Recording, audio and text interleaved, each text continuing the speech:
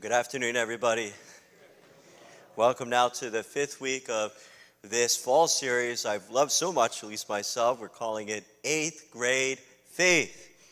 We've said that if you grew up Catholic, for many of you that meant going to Catholic school. If you didn't go to Catholic school, you went to something called CCD or Religious Ed, just like I did.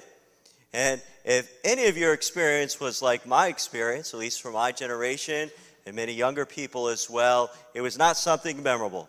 It was even boring or bad. Here's the thing, the kind of transactional nature in Catholic Church world, and I don't think just in the Catholic Church, but typically parents bring their kids to the church for First Communion, then they bring their kids to the church for confirmation, and then they feel like they've done their job, they've done their best, they can relax.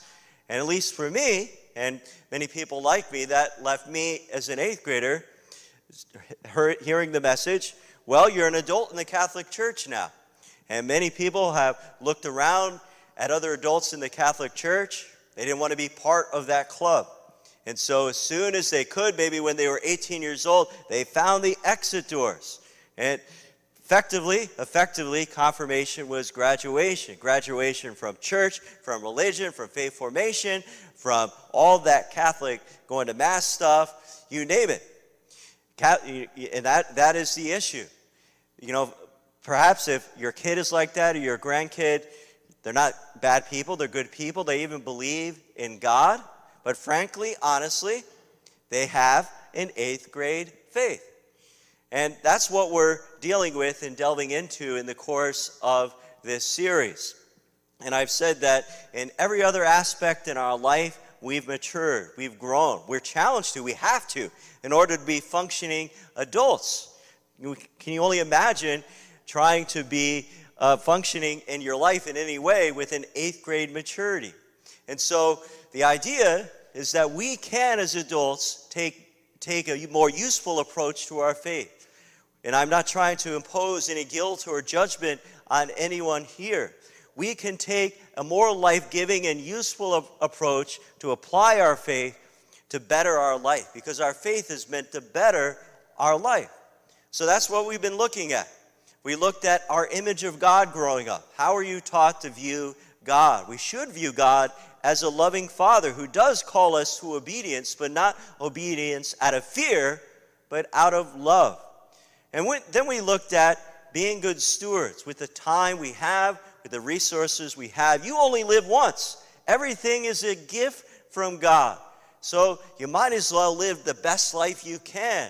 We can't take our stuff with us, but we can send it ahead. We can have an eternal perspective. Then we looked at the idea that religion sometimes is just an extracurricular activity or something you took in school as a subject. Instead, our faith, our religion should be a lifestyle choice. And last week, if you were with us, I talked about prayer and how most people growing up were just taught to recite prayers, kind of like a monologue, instead of truly entering into prayer, to listen to God and His voice. And if you missed any of these past messages, it's also a great way to share it with anybody in your life who needs to hear these messages. You can go to our website, scroll down, you'll find the encores on our YouTube channel, and there, if you know how to do it, you can share those messages with others. Now, today, we're going to talk about another aspect of our faith formation growing up. I just invite you to think about little kids and how they receive information. Just think about it. It's amazing. Little kids are sponges, and they're learning and gaining all kinds of facts all the time. I see it now with my niece, just absorbing all this information. I remember as a kid, my little brother Matt, he was this little genius. He learned everything there was to know about all the presidents at the age of maybe 4 or 5 years old. And then I, as a kid, I remember in 4th grade, I learned all 50 states. I learned all of them, and I learned a song. I'm not going to sing the song to you because I still remember it in my head. But this is something that's just imposed on us. We learn a lot of facts. Do we verify those facts? Do we verify, for example, that the earth is round? Well, you learn that as a kid. Did you test that theory? No, you just accept that information. I've never been to several of the states, but I trust that they exist. And see, the thing about our faith is that we learn a lot of information as kids in school. Our kids learn the questions at confirmation that the bishop's going to ask them, for example. You learn the Baltimore Catechism maybe back in the day. But the thing about our faith is that it has to become personal. Our faith has to go from exterior teaching to an interior reality that drives our way of life. Let me say that again. Our faith as adults should move from exterior knowledge and teaching to an interior reality that drives our life. That is a personal faith. Now, the good news is that there are a couple things that are for us in this endeavor, in our own experience. So, for example, you have experienced this in getting married and having kids, if you're married and have kids. So maybe as a young bachelor or bachelorette, back in the day, you thought, I'm never going to get married. I don't want to live the married life, the old ball and chain. But then you met her. Marriage went from being something out there to being someone. Same thing with your kids. You looked at your friends who already had kids, and you thought, those little creatures, those little brats, I don't want to have any of those. And you thought, wow, I just don't understand how my friends are so attached to these little ones here. And then you had kids of your own. And parenting went from being something to being someone, or several someones. It became personal. And the other thing going for us is this. As Catholics, we understand that in baptism, that in confirmation, the Holy Spirit is within us. God's life and love is within us. And even if that fire of the Holy Spirit is dead, even if we are atheists and walk away from God for portions of our life, that fire of God's love in the most holy Trinity can always be revived. We can always be reconnected with God. And as baptized Christians, we're part of something much, much bigger, the body of Christ, the mystical body of Christ. And therefore, if there are other people in your life, a spouse, your grandmother, even your kids who have a deep relationship with God, that's contagious. That's infectious. That will positively affect the people around them. We can turn to them for a good example. But what is one major factor, one major issue that often brings people to a more personal, intimate, interior faith? That's what we'll look at today. And to look at that one thing, we'll look at the first reading today from the second book of Kings. So the books of Kings in the Old Testament are books that tell the story of the kings of Israel and the kings of Judea after the time of the great king David. And there are many colorful characters in these books in the Old Testament if you've ever read them. We're going to look at one such colorful character by the name of Naaman. Naaman was not an Israelite. He was outside the people of Israel. He was, in fact, a general in the army of Syria, who were neighbors of Israel, and they were enemies of Israel. And Naaman is the protagonist in this story that we heard in 2 Kings chapter 5.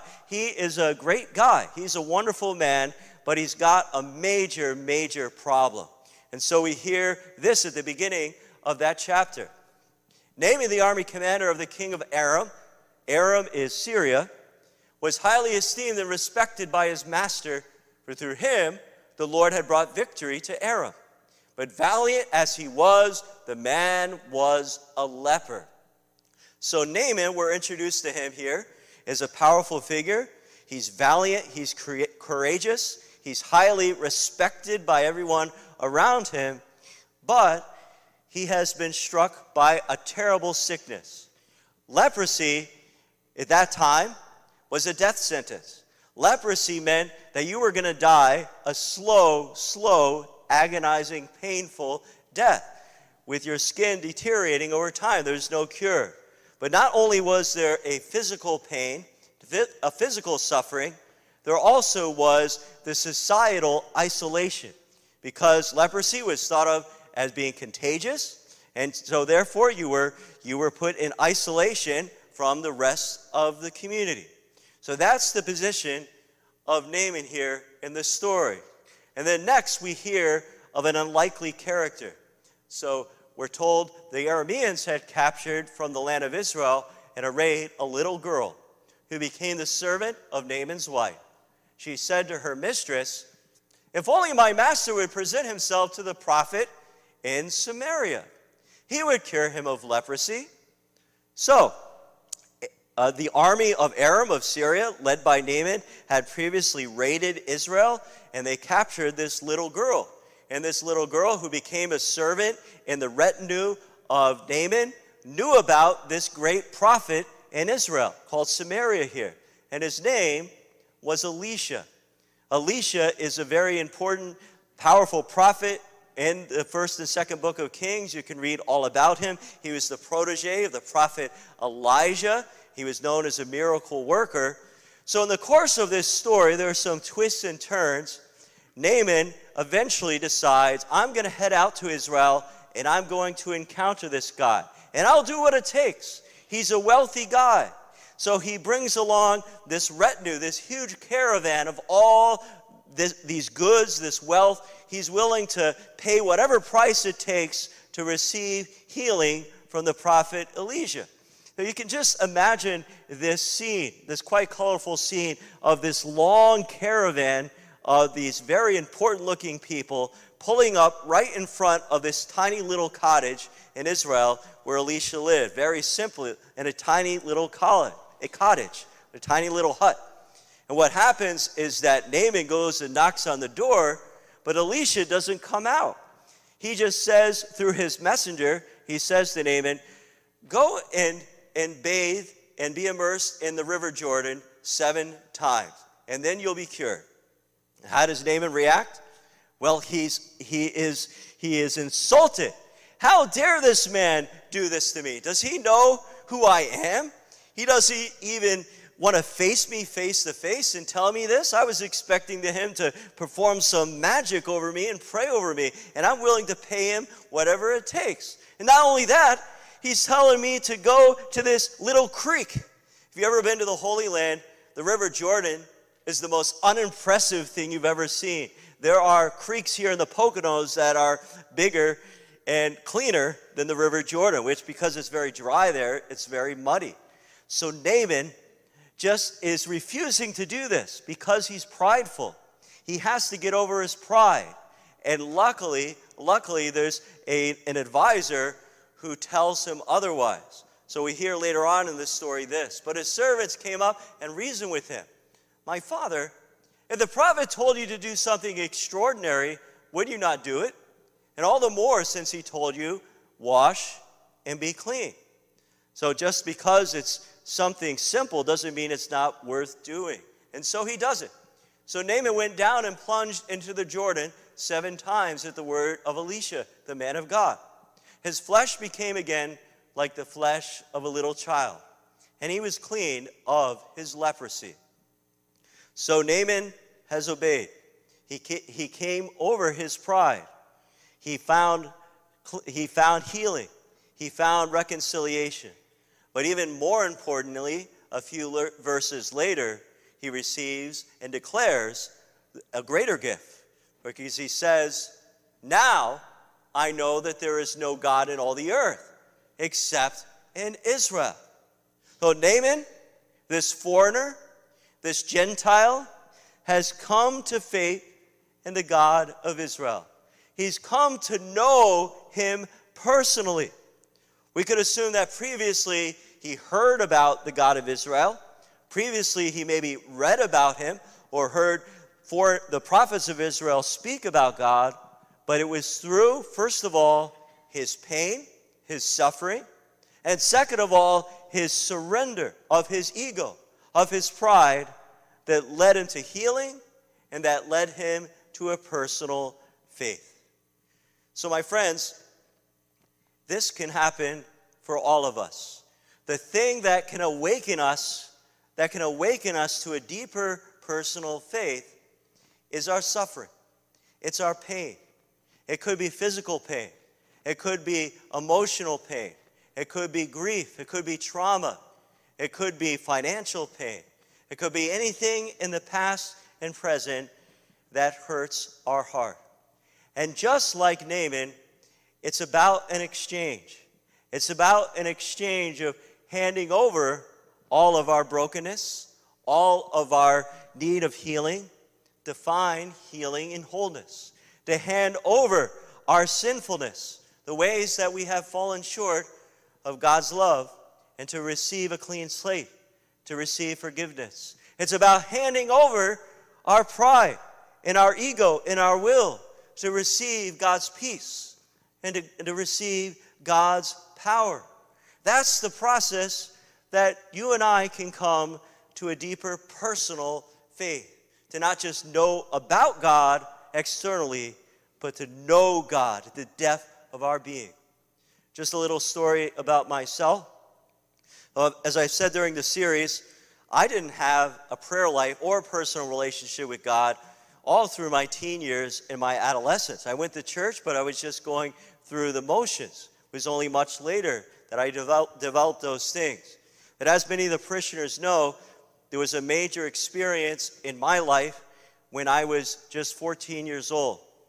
On March 6, 1992, my youngest brother, Aaron, who was 3 years old, along with another little boy, Paul Schaefer, tragically drowned in the pond behind our house.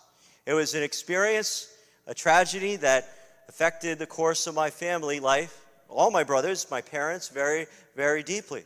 And at the age of 14, I wasn't really ready to process that grief and that sorrow. I remember dreaming that my brother Aaron was going to come back to life.